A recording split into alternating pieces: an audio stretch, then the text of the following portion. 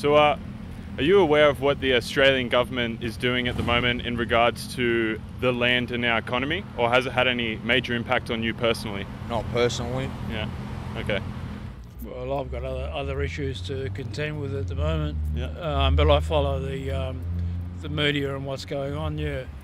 I have no idea what the Australian government is doing with land or economy right now, but I'm pretty sure it's affected me somehow. I wouldn't have a clue, man. I live under a rock. I don't watch anything. I just chill. Are you aware of the decisions being made at the moment that are crucially destroying the native land and species? Well, yeah, but that's up to the government. They've got to take stock of what they're doing. To be honest, no, I don't really know much about that. I'm aware of the habitat destruction from the bushfires, and that's about it.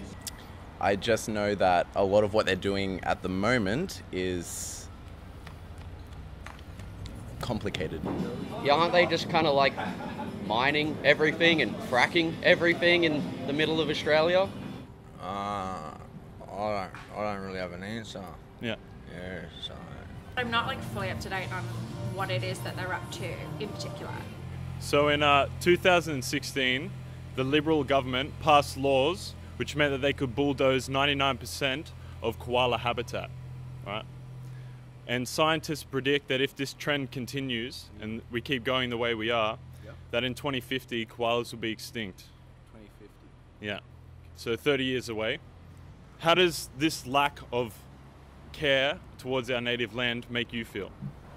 That makes me feel really bad for the state that our government's in, and the fact that I had no idea about that just kind of makes me feel not only like I'm being lazy, but like the way that that's being communicated is lazy as well. I don't know, I guess I've never really thought about it until right now. So yeah, I don't really have an opinion on it, I guess. But maybe now that I'm informed, maybe I could develop an opinion about it. Well, I don't like it one bit.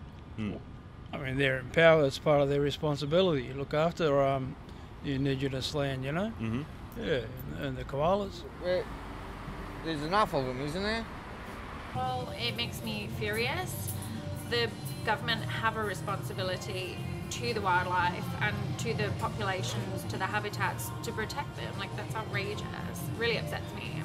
The little things they sell in the shops, like little koala toys, everything, based off koalas, and in 30 years it's all going to be gone.